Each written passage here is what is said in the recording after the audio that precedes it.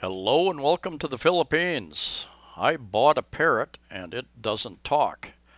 Warranties in the Philippines, are they any good? Actually, I bought this Parrot.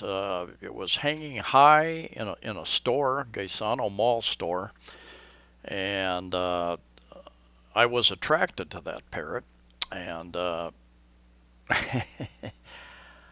price was right. I think it was like 399 pesos, about 8 US dollars.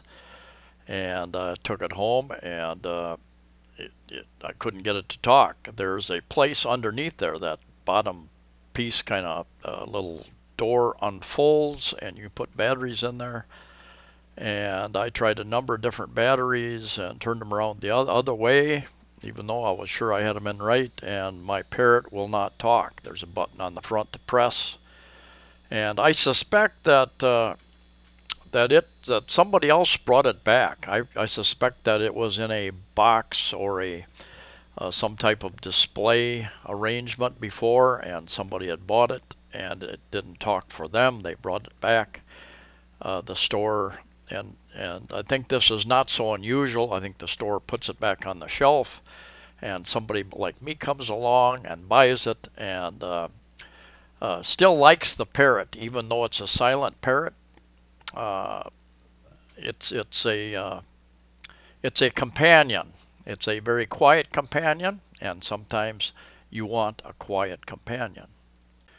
Usually, I am a good listener, and sometimes people think I'm a quiet person because I will sit and listen to a conversation amongst a number of people, because I learn much more by listening than if I'm talking.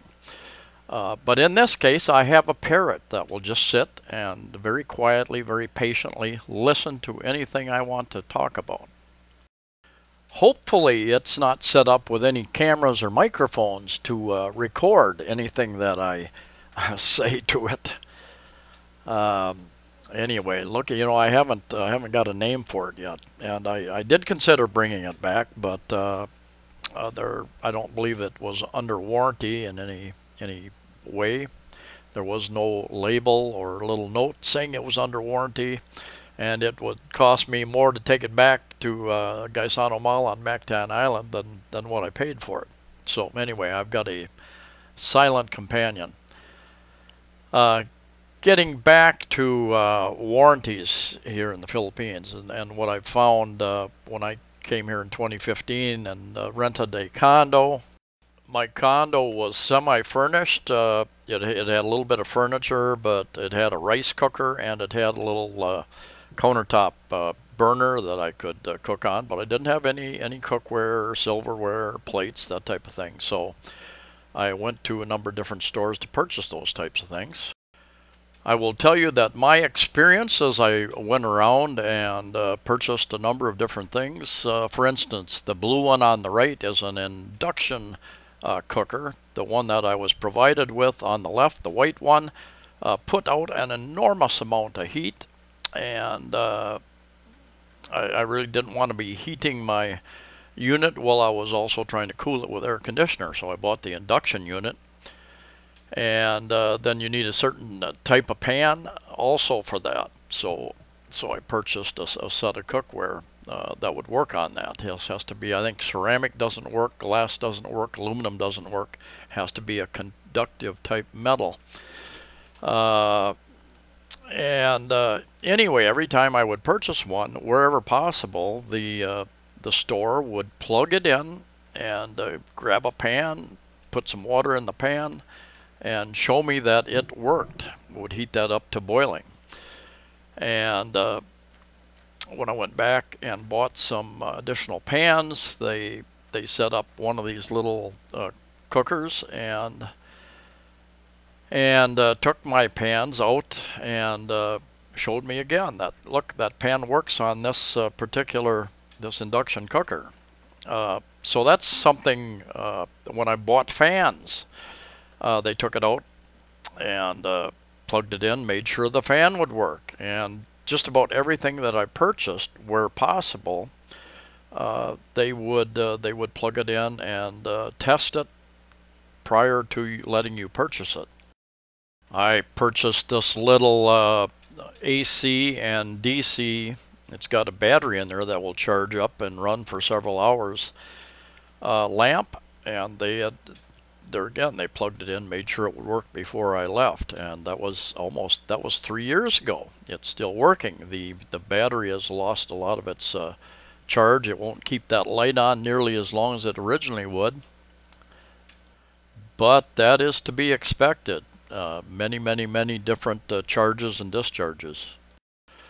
My experience almost 100% of the time is that a company, electronics company or appliance company, will tell you that you have 7 days replacement policy, and that's if you haven't damaged it in some way yourself. And that's not a return of money. That is, I think 100% of the time they just say it's a replacement policy, and that's going to be subject to them determining whether the product has been damaged or misused. After that, you're dealing with the manufacturer's warranty. So if you live in such a place like Cebu City has a number of manufacturers' service centers here.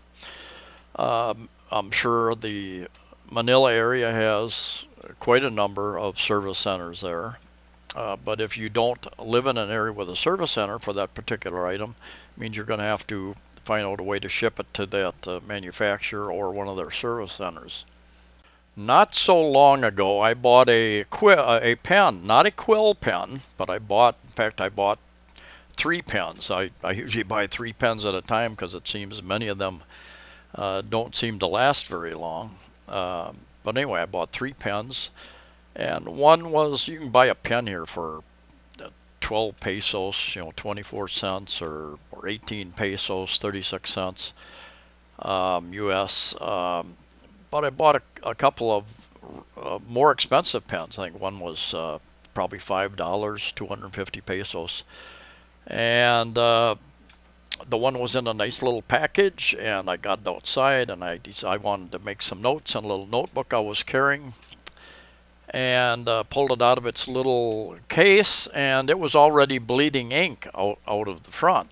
And I thought about just tossing it, but a number of reasons. Number one, because I had paid a good amount of money for that pen, number one, and secondly, I wanted to use it as a test to see what would happen if I took that pen back into the store. It was a National Bookstore, which is the big brand here in the Philippines.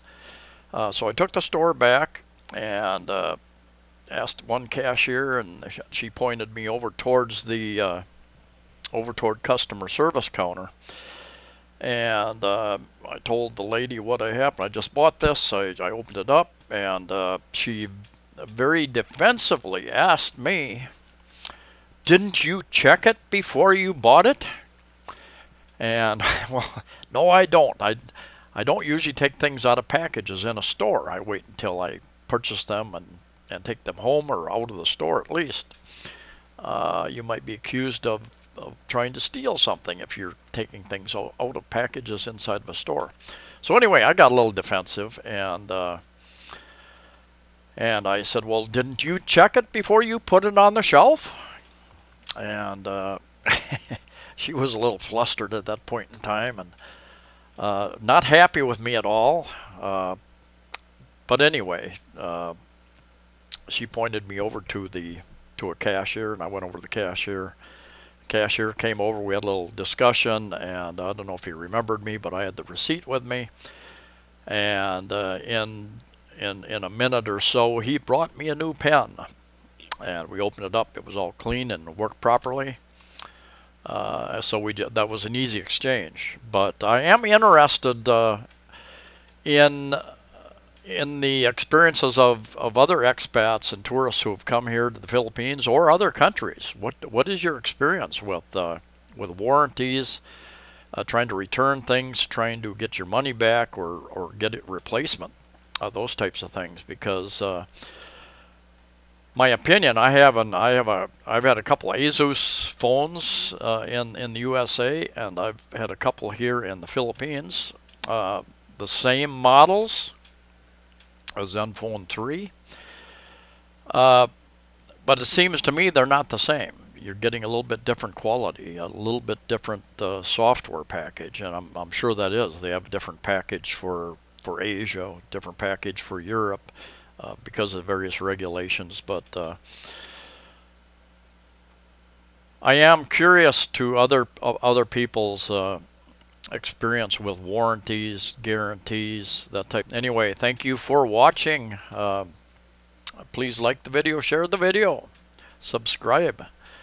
Safe travels to you all wherever you're at, and we'll see you next time.